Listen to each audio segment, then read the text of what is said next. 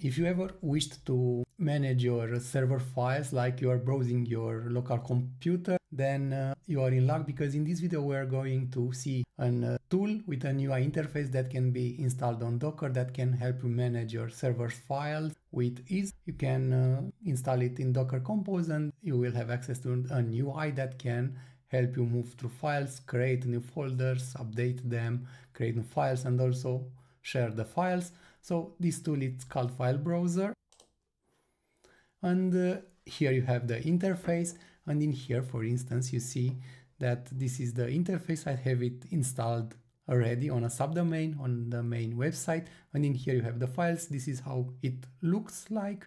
It is secured with an SSL certificate through Cloudflare tunnels. We are going to do that, and in here you have the instant interface, and in here you have the folders that I've granted access to. You see in here that you have folders, and in here, for instance, you have a video. You can even open the video and play it in here if you want. You just need to double click, and if you hit play, you will see the video. Also, for instance, if we're going to go into a folder, in here you have the options to add new files, add new folders, and in here you have the options to modify them. So you see in here that you have a nice interface that will understand the file type, and it will highlight it, and it will let you modify these files. You can even share files with this tool very easily. So for instance, let's say we have this video, and if I've selected it, in here you have some options like delete it and download it.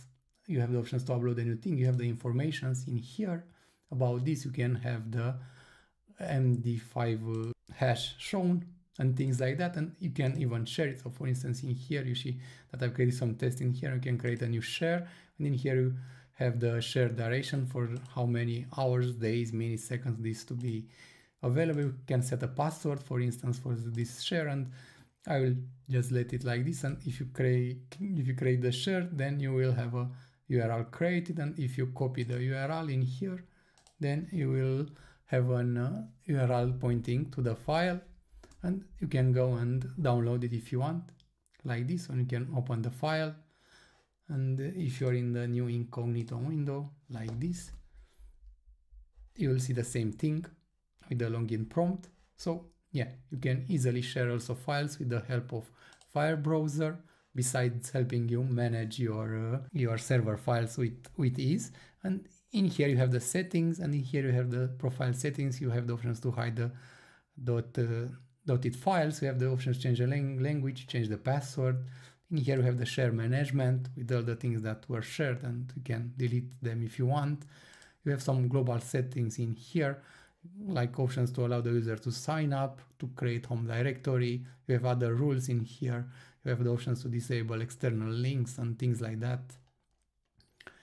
And in here you have the permissions options that you can set, the default settings. Here you have the user management. You can add new users if you want. You can edit the existing one. You can see in here that you can go and change the permissions. In here you can change the password, the language, scope, and yeah, this is their interface. And somewhere in here it had also on options to change the theme. So you see in here you can also activate the light. Let me update this. So you don't have only the dark options. Also in here you have the options to change how these files are shown, so you can change this.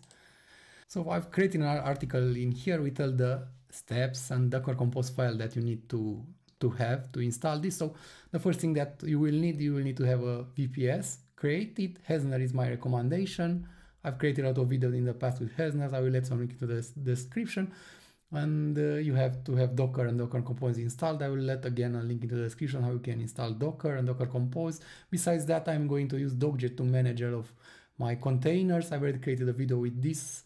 Also, I will let into the description. Basically, this is a portainer alternative that can help you manage your Docker containers with ease. And yeah, and in the end, you're going to have the Cloudflare tunnels configured. So in here, I've created a compose file for these installations, and I will go and explain it. So in here you have the image. It will use the version 2.6 image. For this, it will restart if this is not stopped. And here you have the volumes, and in the volume side, for instance, this is the path that you have in the server that will load into the UI applications to manage your folder, so you can add individual paths. And if you want to add more, you can do that. You just need to use the slash in here, for instance, to add home or other things. For the permissions, you need to be sure that the user that it's starting this, if you're running your Docker with root, it will be no problem. But if you're using a different user to run Docker, then you will need to be sure that the user that it's running Docker, it has permissions to access these folders that you are loading in here. And yeah, basically this is going to my server, and it's mounting the stacks folder into the file browser. And in here you have the file with the database that it will be created, and in here you have the settings.json that we're going to modify and create this file with the details. And in here I have added some environment details like PUID and PNG-ID. So basically this is for the file permissions, and the permissions in case you are running this without root. And right now let's go and copy this. In here I have added also the port, so you see in here that the port is the 5040, it goes to 80 port, so you can change this port with whatever you want in your system. So I will just go and copy this, and I will go into docj in here. You can go and create a Docker Compose file if you want. It will be the same process. You just need to run the Docker Compose app -d to start it. So file browser, and in here I will just paste the details. And in here I will just want you to demonstrate how this is working if you want to add multiple files. So I will put this into stacks, and I will create also another folder in here, so you can see how you can add multiple ones. If you want to manage multiple ones, it's not a good option just to allow, for instance, the root access in here, because if someone will break into this server, can delete your server. So that's why you need to be very careful with what you are adding in here. So I will just add the home in here, and in here I will put the home. So basically this will display two folder options, and I will let everything like this. I will save this. And the other things that we need to go is to go and connect to the server next, and we'll need to create these files with these configurations. So in here I have all the configurations, so we need to go into the folder that was created for this. So in here, for instance, the first thing that we are going to do is to create a file browser database file, so Docker can use this. So I'm already connected in here, and I will go to the cd opt stacks, and in here I will have the file browser. And if we're going to check in here, I have the Docker Compose file, and I will just touch this file in here. I'm with root. In this case, you need to be with your user that you are running the container if you're not using root. And then I will create a file with the settings, and these settings for this, it will add the port, it will add the database file, it will add the root folder for this, the application we will use. And let me go and create this. So I will just create this file, and I will go and copy this exactly as it is.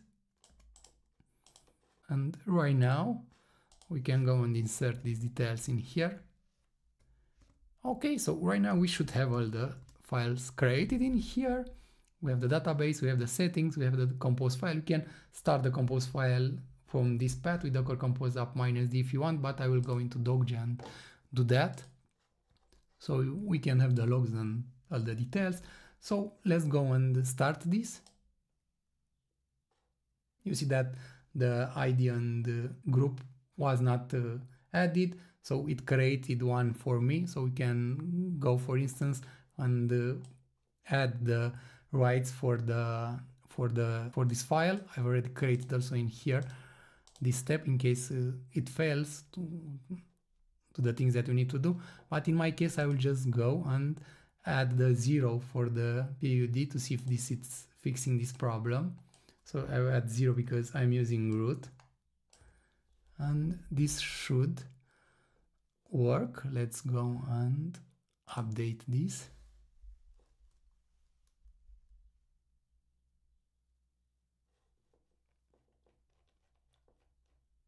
Okay, so you see that right now it's using the root UID and the GID for this to work and connect. This is working. You see it has been started successfully. Let's go and configure the Cloudflare tunnels because this is working, and we need to add an SSL certificate for this because you should close the ports to your server with the firewall. For instance, you don't want someone to access your server directly with the port, so that's why you need to set the Cloudflare tunnels. I already created a tutorial for this. So I will add a public host name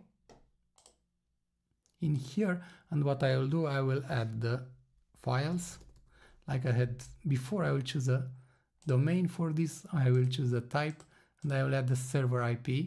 So this is basically the server IP. It's with the port that I've set, and we hit save. And right now we have a subdomain with files that should work, and let's go and see if it's working or not. So you see in here that right now we have the domain with the certificate and we have the login. So for the beginning you have the admin and the admin. So right now you are logged in, and you see in here you have two folders, the one that you have mounted. So in here you have the home, and in here you have like the files. I'll just have only one test file in here. And the other thing, in here you have the stacks, which I misspelled. Yeah, so in here you have all of these details. You have the, for instance, flow ice thing that I have. Basically these are the compose files that I have for my application stacks. So you can go and manage this. Then you can go to settings, for instance, and can change your password for this. In the user management, you can go and edit this user, and you can even change the username, so you can alter all the things that you want in here to make this secure. The other thing that I am recommending you, because basically this is an application, and if someone will take control through a bug that they have to this application, it will be good to activate the access thing in here. So basically in here you just need to add an application and secure it with a second layer of authentications. Cloudflare can help you do that. It will send you a code through email if you want to activate it. Again, if you're using your own reverse proxy in there, you can go maybe and activate the basic authentication. Another thing that you can do when you are not using this is just to let it stop, so no one can access this. So you can start it only when you need it. So you need to be careful with this type of containers and what access you are granting to it, because if someone will take control through an application bug, let's say, or maybe a weak password, then it can go and see your files and delete them. And that's why it's a good option to just add as many security layers as you can, like closing the port in here so no one can access your installation with only the port, to add a second layer of authentications to Cloudflare if you're using Cloudflare like me in here, or through basic authentication if you're using other reverse proxy for this. And yeah, you can even stop it and let it open only when you need to do something in here. So yeah, in this way you are installing the file browser with the help of Docker and Docker Compose. I hope you enjoyed the video, and in case you want to see similar videos with different applications that can be installed with Docker or other DevOps tutorials, then I'll let an video at the end with a playlist that can help you go through some of the other tutorials that I have. And thanks for watching, and see you in the next video.